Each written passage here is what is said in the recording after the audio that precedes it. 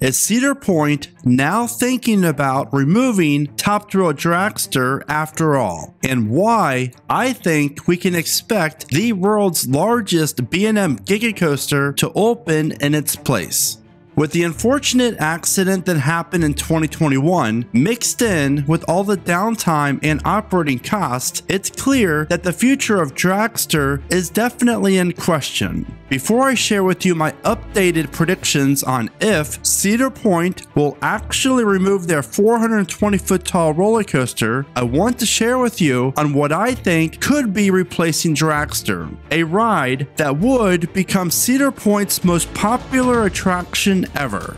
If we align the rumors swirling around Knott's Berry Farm and mix those with how Cedar Point announced that Dragster will remain closed for the entire 2022 season, it paints us a very interesting story.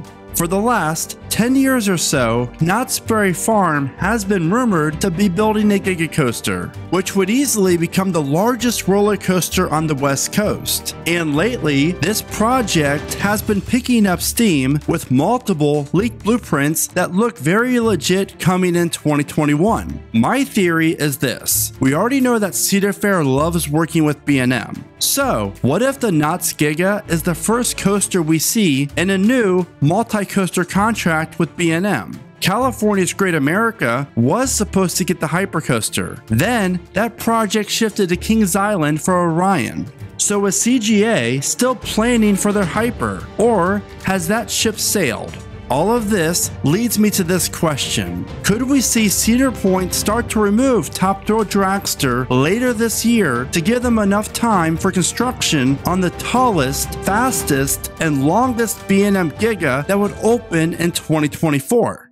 I know there are a handful of you thinking, why another Giga? Well, my answer to that would be, why not? After all, Kings Island recently opened Orion, a coaster that only stands 57 feet taller than its neighbor, Diamondback. Two coasters from the same manufacturer that offer very similar layouts. Cedar Fair has done this before, and I am sure that they'll do it again, and here is why. Positive guest experience. You also get three major key factors when you build a B&M Giga: marketability, reliability, and capacity.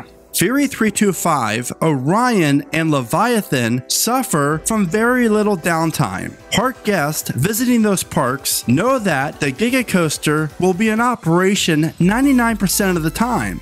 And when you visit Cedar Point, you really never know what you're going to get with Dragster. Now, investment-wise, this is a no-brainer for Cedar Point, because they can build a roller coaster that wouldn't be as intense as Steel Vengeance, but still provide a better overall ride experience than Millennium Force. And that's no hate on Millennium, that's just the truth. On top of that, this coaster would offer a much higher throughput than any other ride at the park. Plus, this would actually give Cedar Point a Giga that offers some legit airtime.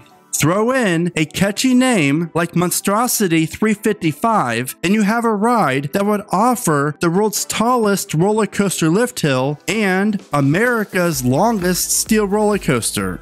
Marketability wise, this would also be a no-brainer. While this attraction will cost over $30 million, just think about all the buzz that will surround it, and the ROI Cedar Point would get in return. Coaster enthusiasts and the general public would come from all over the world to take on the largest roller coaster to ever be built at Cedar Point. And think of it like this: you're trading in a coaster that lasts only 17 seconds for one that offers a ride time of 62 seconds from the drop to the brakes. You also might be thinking that Cedar Point doesn't have room for a 7,230 foot long Giga. But they do. Here's an aerial view of the area, and you're probably thinking that Brandon has officially lost his mind. But have I? Because here is how Cedar Point can fit in a 355 foot tall, 100-mile-an-hour Giga Coaster that would become one of the best in the world without removing a single existing attraction. The station, queue, and maintenance areas would be located where Dragster's on-ride photo and the station currently is. The enormous lift hill would run along the same path as Dragster's brake run. After the 81-degree, 347-foot first drop, the train swoops into a tunnel, and then immediately into the first element, a 182-foot tall overbank turnaround. Then, the train zooms towards Millennium Island as riders get breathtaking views of the park's original Giga. You will then experience a 70-foot tall high-speed bank turn that would actually pass part of the second overbank turn on Millennium Force. This coaster will mix all the other B&M Giga's best elements into creating the strongest Giga coaster layout to date. After the turn over Millennium, riders will experience a 59-foot tall speed hill that travels back over Cedar Point Lake. And in case you're wondering, the sections of track that travel over the water will be elevated high enough so that the boats from the Snake River Expedition can safely travel under it. One of the many custom design elements for this Giga would be the 149-foot tall treble clef variant turnaround, followed by a 201-foot tall airtime hill, after that a 155-foot off-axis hill, then a unique 112-foot tall bank turnaround with airtime.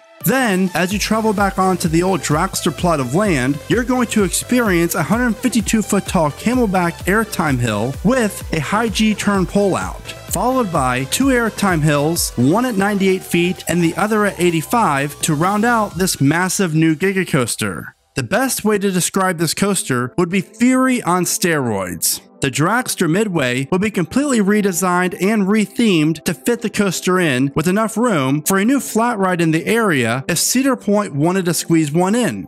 You would also see the park pay homage to Dragster and the bleachers with an overlook area located near the coaster's first drop for onlookers to watch the coaster zoom through the layout. As you can see, Cedar Point's newest Giga would really dominate the Cedar Point skyline for decades to come. I spent hours coming up with this design, where Cedar Point could actually have room for a coaster of this size. And luckily for me, I had the help from Escape Designs and with their awesome hard work to really bring my predictions to life. This is what I started with, and this is what we came up with. So, if you want me to create another video like this, where you get to literally experience my predictions, then do not forget to give this video a like. Before I share with you my predictions regarding the fate of Dragster, be sure to become the newest Theme Park Prediction subscriber so you don't miss out on my next video.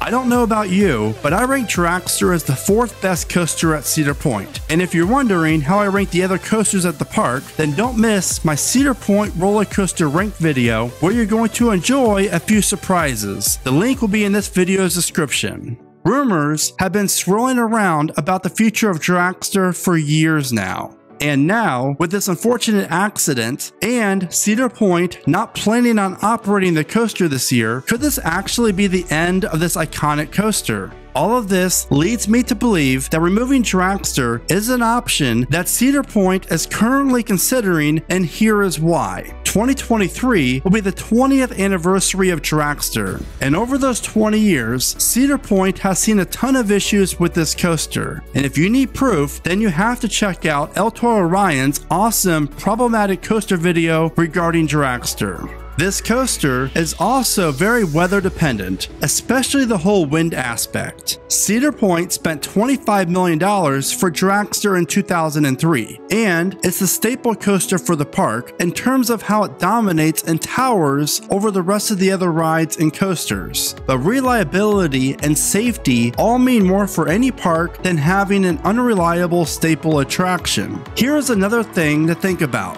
Why would Cedar Point keep Dragster closed for the entire 2022 season, especially when they just removed Wicked Twister and the antique cars over the winter? That's not a good look with all these rides being removed or closed. Besides, wouldn't Cedar Point have already started modifications for the queue line and the ride if they were planning on keeping it? At best, Cedar Point could have pushed for a mid-summer reopening for Dragster. Any accident on a ride or roller coaster is very serious, and that, mixed in with all the ride's other issues, I think we all need to start accepting that we may never be riding this coaster again. After taking a lot of time thinking about this, I am giving it a 70% chance that Cedar Point will indeed remove Top Thrill Dragster after this year. I, for one, do not want this to happen, but I totally understand why.